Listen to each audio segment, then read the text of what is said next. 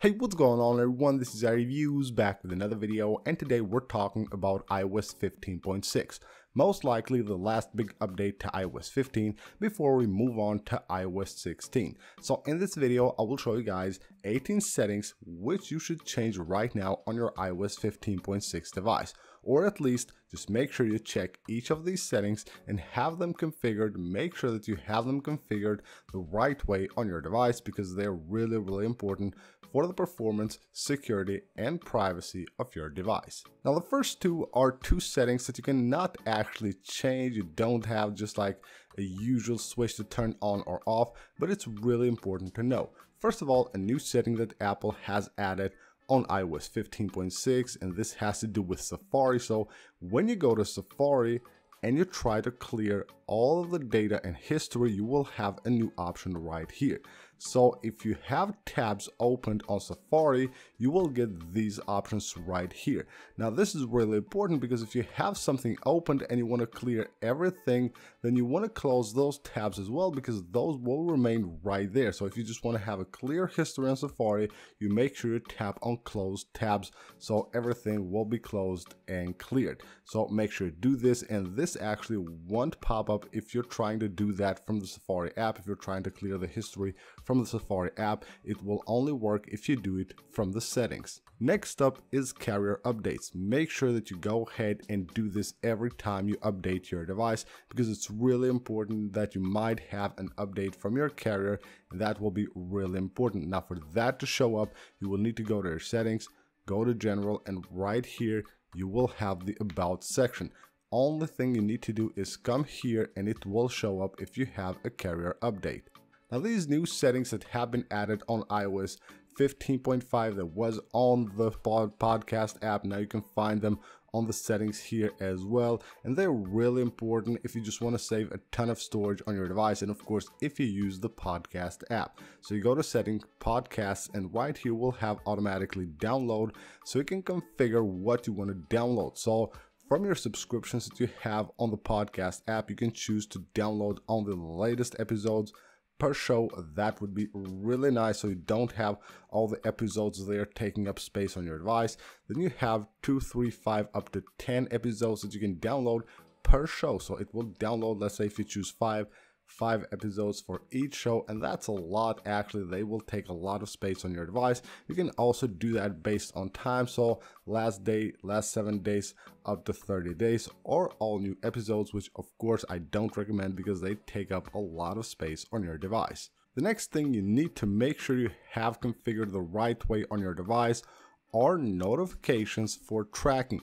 So you go to notifications and make sure you find tracking right here. So let's just find tracking. So here we have tracking notifications. What you need to do, make sure that you have these always on. Now what they will do is of course notify you if a device like an AirTag is tracking you. So that's really important. Another setting that you can find right here that is really important as well is that you go ahead and choose persistent for banner style, because if you get the notification you have a banner which will stay for like 2 or 3 seconds and you might miss that, so you want to make sure you don't miss that notification. Go to banner style right here and choose persistent instead of temporary. Now when talking notifications, of course we have the new scheduled summary options on iOS 15, but of course you will need some notifications right at the time that you basically someone sends you like a message, so you need to get that right away. Of course some things are important, you don't have to have them on the scheduled summary.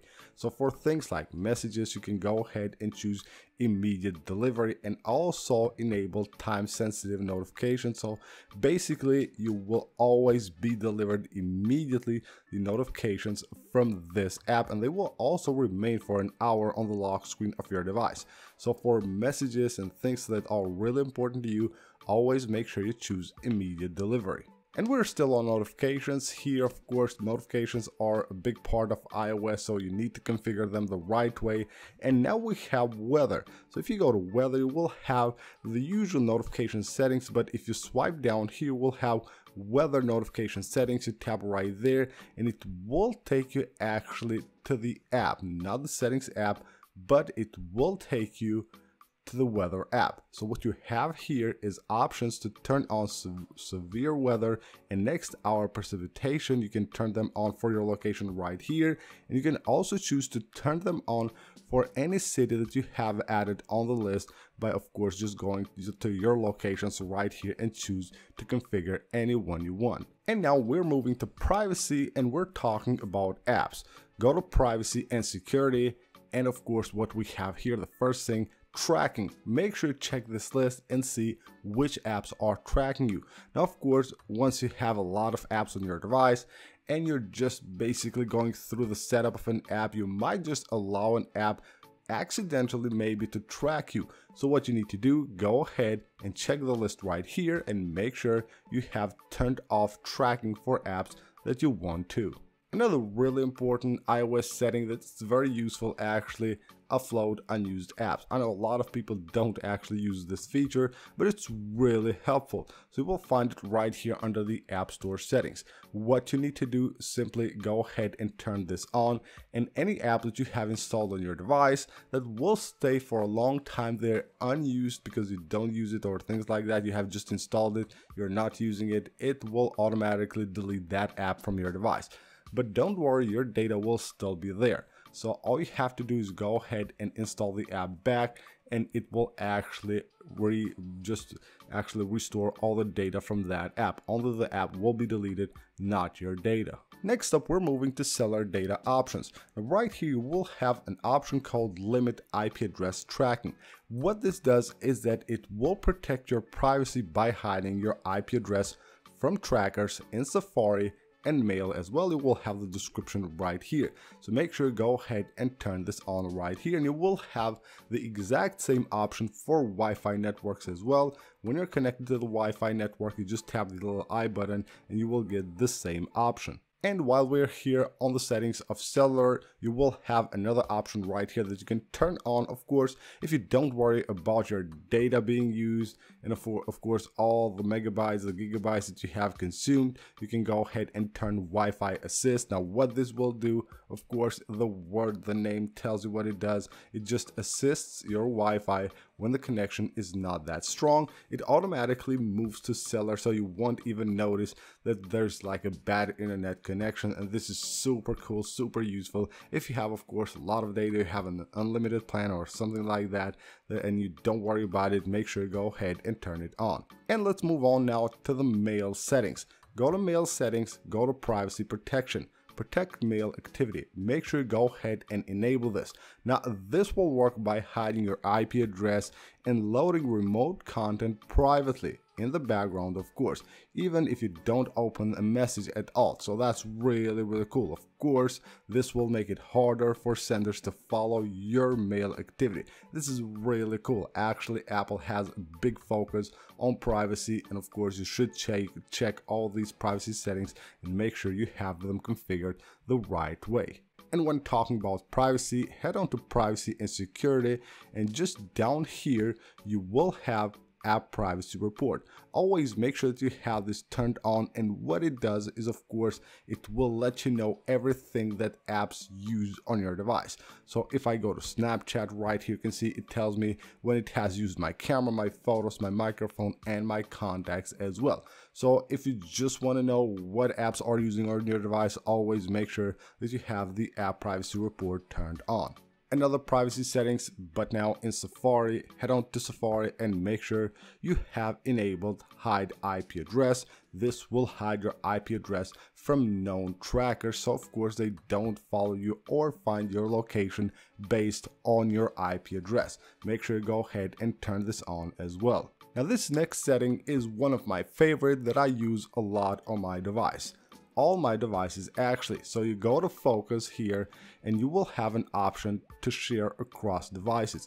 What this will do is that it will turn on the same focus mode on all of your devices. So right there you can see I'm not touching my iPhone, but I'm on my Mac here. If I just turn on a focus mode, you can see right there it actually does turn on as well on my device. So I don't have to worry about turning on the same focus mode on all of my devices. I can turn it on or off just like this on any of my devices and it will work on all of them. Next up, we're moving to location services, and these are really important as well.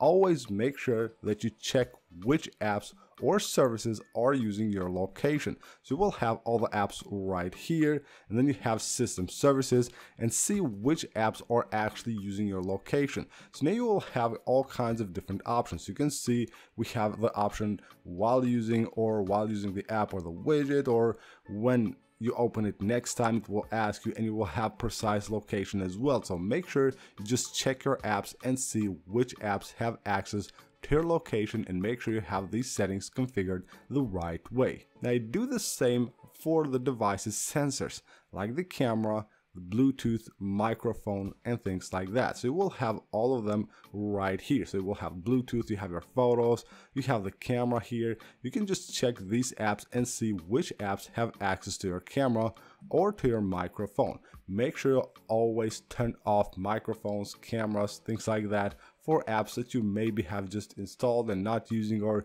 you don't actually know, or you just don't want them to have access to things like that. Make sure you always have these checked. And last but not least, move on to the messages settings, and this is a really important setting. If you have a few devices, maybe you have an iPad or a Mac and they are just laying around the house, and if you have these turned on right here, you will actually get messages on those devices as well. So someone sends you an iMessage, you will get it on other devices as well, like your MacBook or your iPad. Maybe someone else uses them as well. They don't want your messages to show there. Make sure you have these turned off. So that is it for this video, guys. These are 18 iPhone settings that you should turn off or change on your iOS 15.6 device.